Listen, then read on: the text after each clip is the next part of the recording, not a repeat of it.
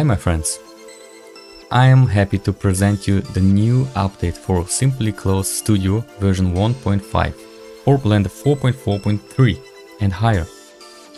We have here improved UI, better performance during the cloth simulation, several bug fixes, and the main feature update here is the tiering function, which is developed by Omid Ghotbi, who's known for Tangra FX and many other cool stuff. So we have this collaboration which is allow me to give the light version of the Simply tiering function here inside of Simply Cloth Studio. But anyway, I recommend to get the standalone version of Simply tier, which is much more faster and precise than this adaptation of Simply tier inside Simply Cloth Studio. So let's start with the UI. So if we go to the start section, we already see the main buttons we know already. There's not that much changes, but the UI functions of the workflow section is changed. We have different modes like start, adjust, design, enhance, and the last finish. You will see in the start section the convert to Simply Cloth button, which will convert any object, mesh object, into a Simply Cloth object.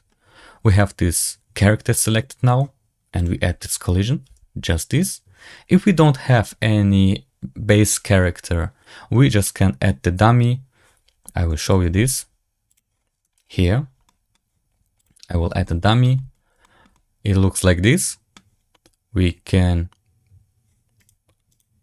select it and play with the character itself. We can make it pose to A pose or the pose to T pose, like this.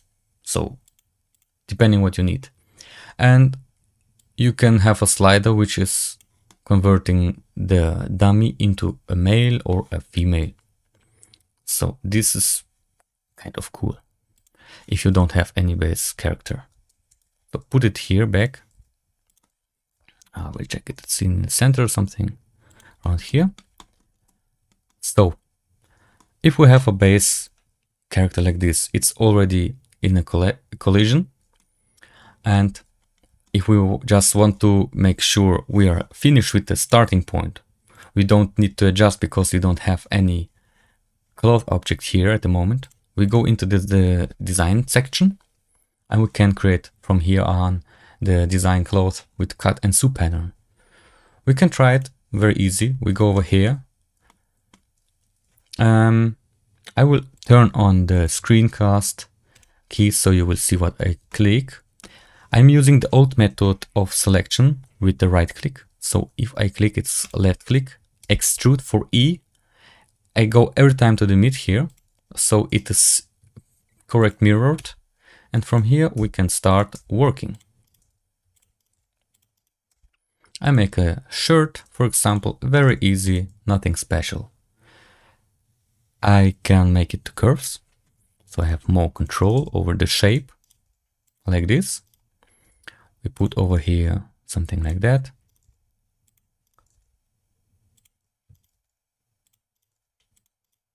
And we make it like this, for example.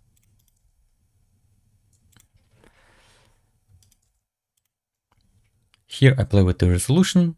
I like the 33 value, and I want a unitard object, so it will be extruded to the back.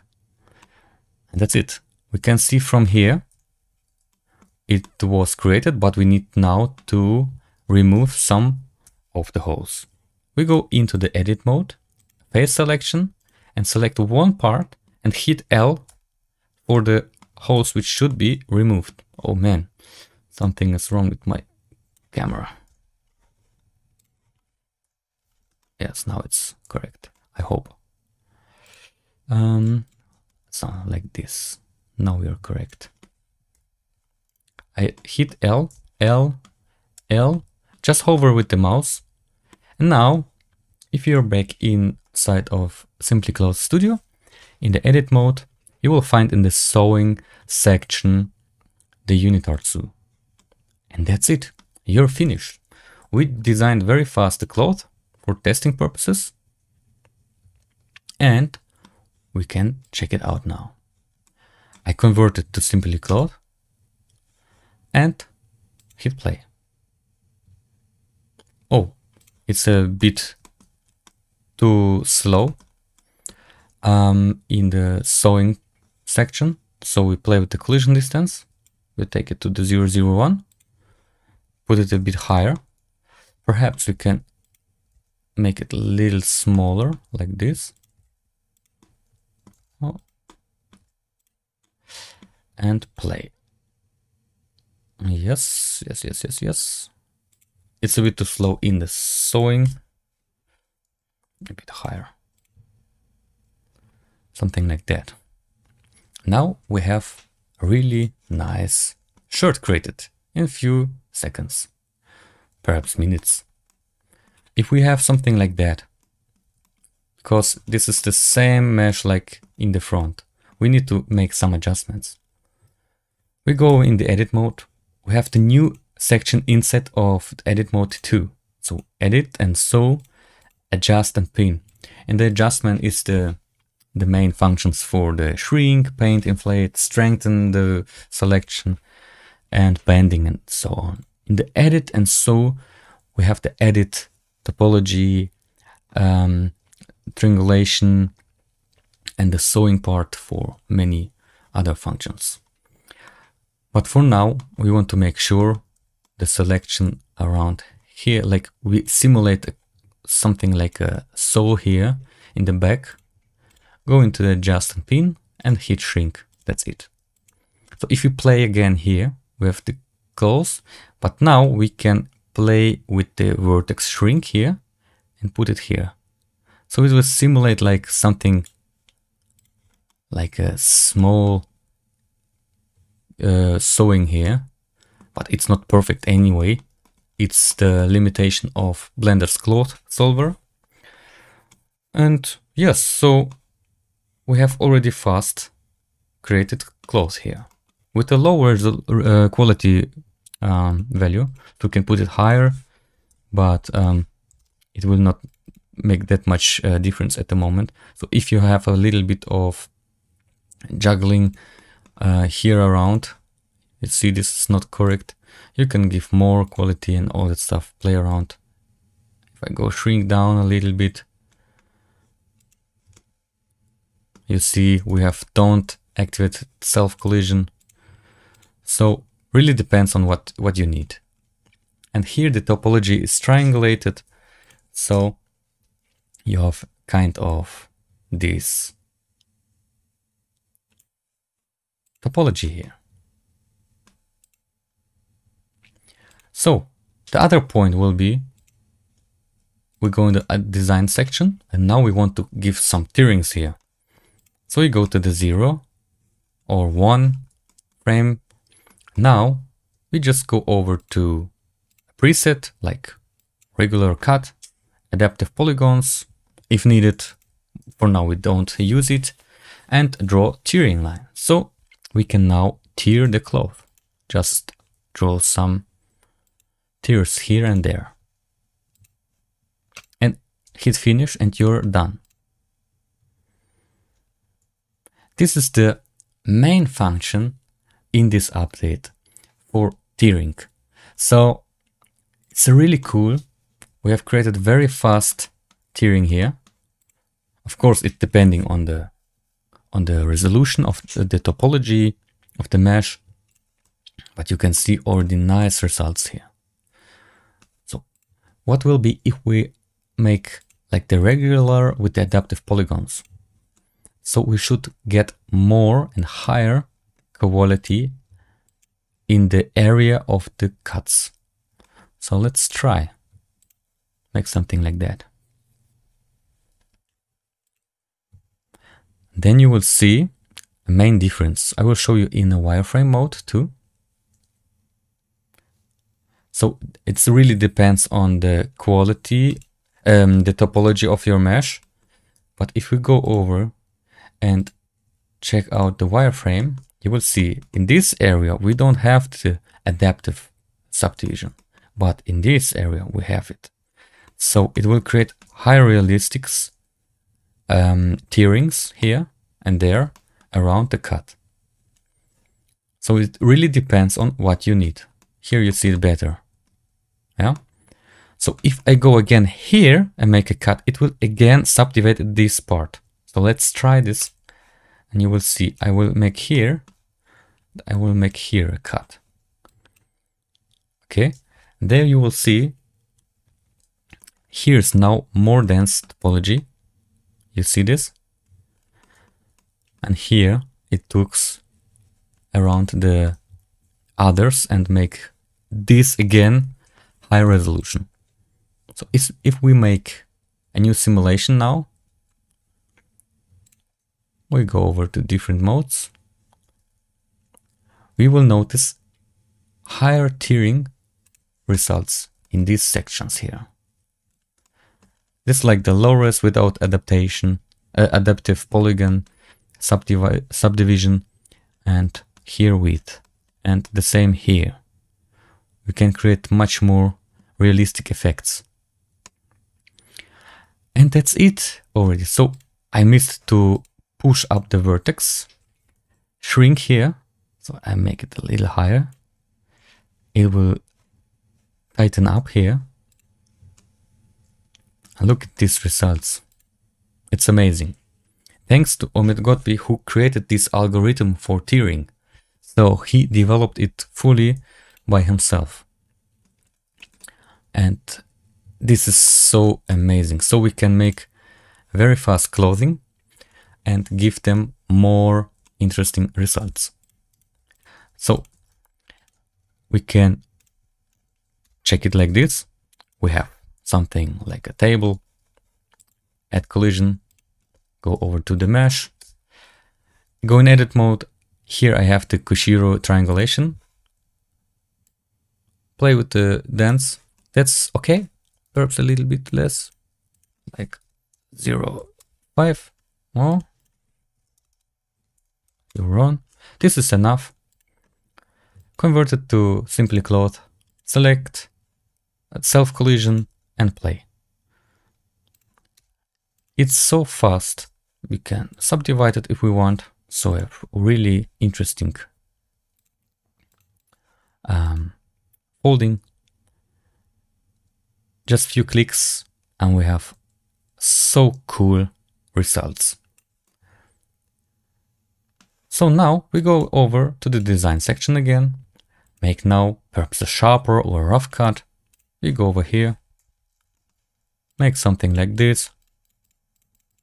Just freaking out a little bit here, there. And a bigger one here, bigger one there. And big one here. Finishing. Now we have more resolution, more topology. Inside here, adaptive polygons activated. And now let's check out the result. Just hit play. You already see this update is so cool. This is so beautiful. We have here a high resolution object, which is making the cloth simulation in a good speed, in a better speed, in a higher quality of the cloth. So just look at this. Of course, we have the separated parts, but look at this. How nice this is. Very nice. So if we select the cube, it will be much easier. And this is the new update. I hope you like it. So better improvement inside of the UI and a new function for tearing, and all other parts are already working. And yes, what to say more than thank you for the already support you give me all the years. I hope you understand I cannot make much more free updates for Simply Cloth Studio. So the next will be complete bigger steps, bigger improvements, and a new option to get the updates. It will be available soon. So let's try the last point, enhance. If we put on enhancement here, you already know, and you can use all the points, but the important stuff for me here is the wrinkles. I like the wrinkle stuff, so we can give it a little bit of detail push, a little bit. It really depends on the topology, of course. Here we have a triangulated, which can create here and there like small shading issues in this case, but we can anyway go to the start point and smooth it out if needed, but it's not every time the help for it. So if you have a quad based topology, it will be much easier and cleaner results for some meshes. So we have now this, and we can play with intensity, of course, the scale of the wrinkles, what will be created around. Yes, so little bit like this. Play with the ramp where it should be only created the wrinkles and which direction. So you can play a little around here, see, and give it a bit more details, but this is too much. This is not working here. I'm sorry. So we'll leave it like this. And we have already the bounding edges. So what we can go over here to add more, where we can find a good point. I think it was okay here. We can add this function, add bounding edges, and again here we can play with the tiers. So we can give it additional detail here. Yeah, it's not perfect, but for this type of it should work very good. So we can play with the blur, but we don't need it. It will be destroy more. The offset, you see here, depending on the gravity, we can offset the tearings to give a bit of more details here, but not every time it's okay. So this is the main, this is the width, the bounding edges. So it depends on you. So if we don't want to have this tearing and bounding, we just remove the enhancement and work with the cloth anyway. So I hope you like it. It's very less now. You are faster now. You can activate and deactivate the cloth here. You don't need to go over here again. You can, but you don't need. You have this shortcut here. Play with the bake settings, overlay settings for the face orientation. Of course, wireframe here, face orientation. You will see already where the object is in face orientation. Cloth properties. If you have thickness on, it gives a bit, give it a solidify modifier, and of course this I will do at the last step because of the performance. So if we see this, I can make a 001 or 005 to give him the last thickness here. Yeah. So have much fun and please support us and get the Simply Tier standalone add-on, and this will help me to improve the Simply Cloth Studio in the next way too. So stay tuned. I wish you the best and only the best. Bye.